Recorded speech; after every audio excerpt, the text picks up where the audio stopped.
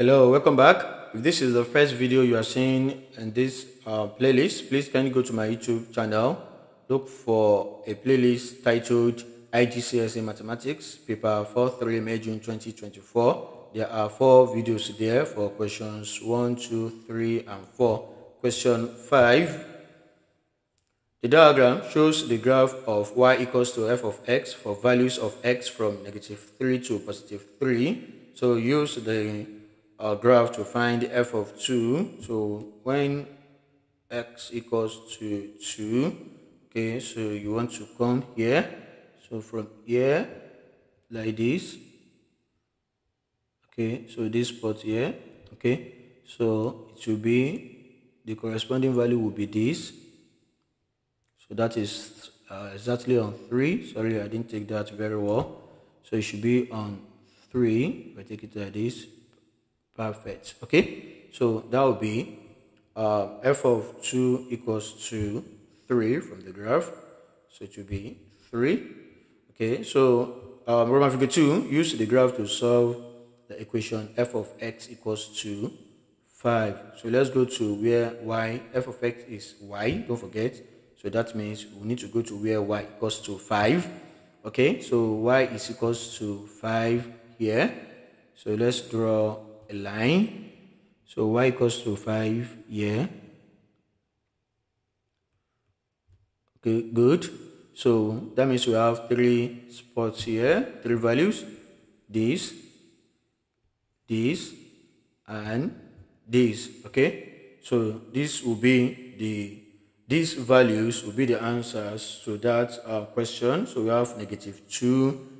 This is 2.4, and this is -1.4 as well. Okay, sorry.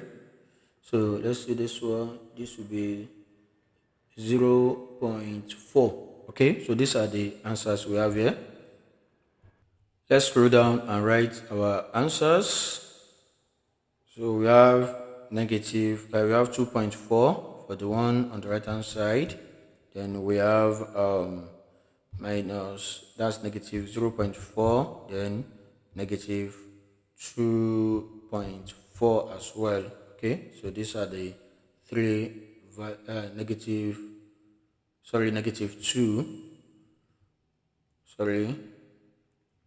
-2. Yes, so that is correct. So we have -2, -0.4, and we have +2.4. Okay, so that's correct. Okay, so let's go to the next question. So that will be Roman figure 3.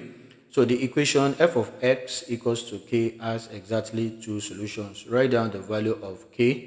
So let's go to the grid. So where can we get exactly 2 solutions? So it's here. So this particular line. Okay, sorry. This particular line. Oh, sorry. Let's take that again. So I think can hold down shift. Okay. So let's have this exactly. So this is correct. So we have one solution here, and we have another solution here. So exactly 2. So don't be confused, okay, by this, okay, because the graph continues, okay, like, okay, here is up to infinity. So don't mistakenly select a point here, like immediately after this.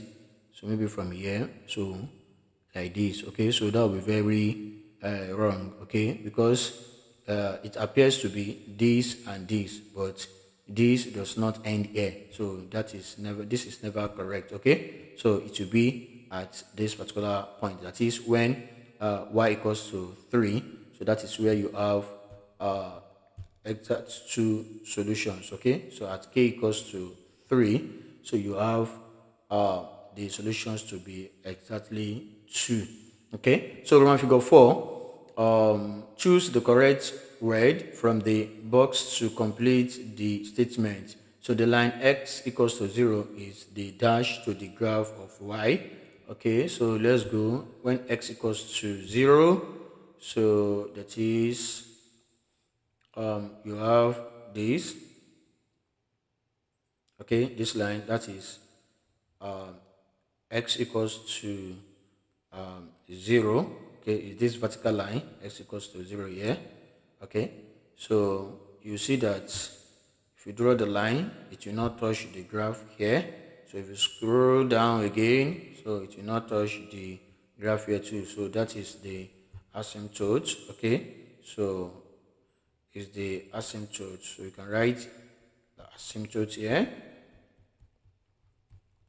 Okay, part B, Roman figure 1. On the grid, draw the graph of y equals to x minus 2 for values of x from -3 to +3. That is y equals to x minus 2. So let's go back to the grid. So you know that, let's write here y equals to x minus 2. So intercept on y-axis is -2, and the gradient is 1 over 1. It means you jump once, move forward, move up once, and run forward once. So that is what we're going to use. So let's start from the intercept on y-axis, which is -2. So we have -2 here. So that's the first one. So if you move up once, okay, and run forward once, so another one will be here. Move forward once, okay. So run forward. Sorry, I think. Okay, yes, correct. So move forward once, then move up once, then run forward once. So another one will be here. So and so on and so forth. So you can just come here to the same thing here. So it continues like this. Okay, you can just have all these set of points. Okay, and so on and so forth. So and that one. So you can easily draw this like this. It goes like that. So you have this, and somewhere here.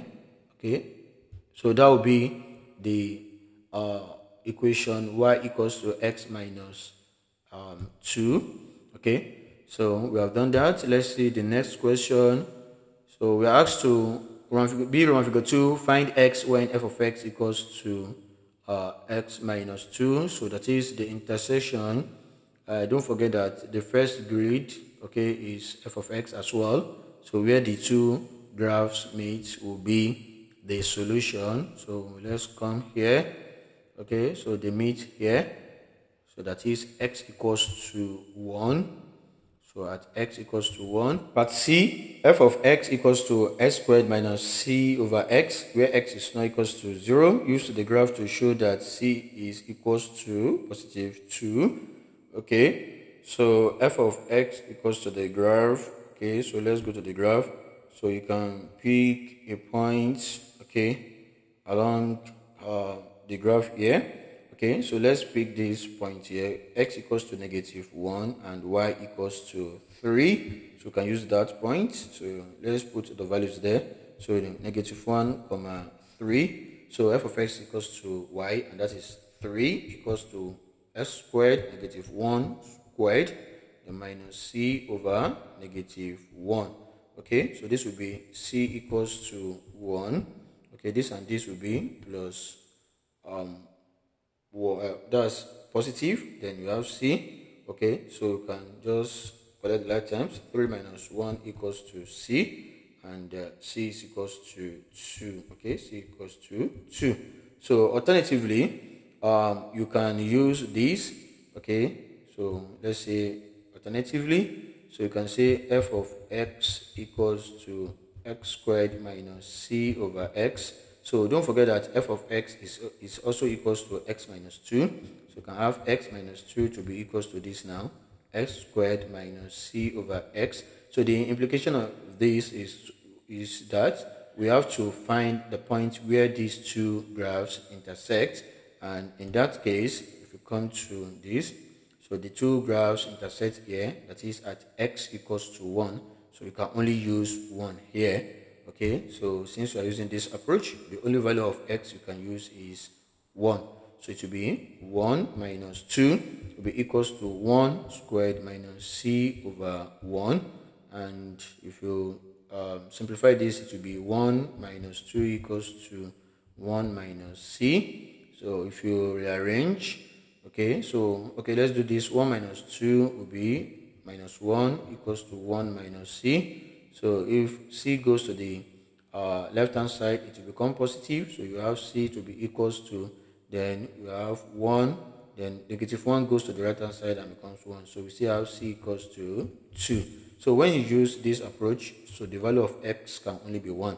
But if you use this approach, you can take any value of x, you understand, like a point from the graph, okay, from this graph of x squared minus c over x, okay, so you can easily do that, okay. Part D, the equation f of x equals to x minus 2 can be written as this. Find the value of p and the value of q. So we need to get x cube, okay. So that means we need to multiply this by x squared. So let's see what we have here. So that means there is something we can do, okay, with this. So let's write that f of x is also equals to x squared minus c over x. So if you write this, f of x equals to x minus 2. So we can substitute x squared minus c over x for this, and it will still be equals to x minus 2. So, but don't forget that the value of c is equals to 2. So that means we have x squared minus 2 over x equals to x minus 2. So we need to linearize by multiplying each of these by the denominator, by the LCM of the denominator. This one is like over 1 over 1 over 1. So the LCM is x. Okay, so let's multiply each of them by x. So if you multiply this by x, so this will be x cubed. If you multiply this by x, so the x will cancel the x, so we are left with negative 2. Because to multiply this by x, you have x squared. Multiply this by x, you have negative 2x. So if we rearrange, okay, so let's rearrange here. So it will be x cubed. Then let's bring 2x to the left hand side. That will be positive 2x. Sorry, we need to bring x squared first. That will be minus x squared. Then we need to bring 2x. That will be plus 2x. Then minus 2 equals to 0. But we want to write it to be in form of this. That means 2 has to go to the other side. So we have x cubed minus x squared, then plus 2x equals to 2. So you can now compare this and this now, okay? So by comparison, you see that the value of p is equals to negative 1. So p equals to negative 1.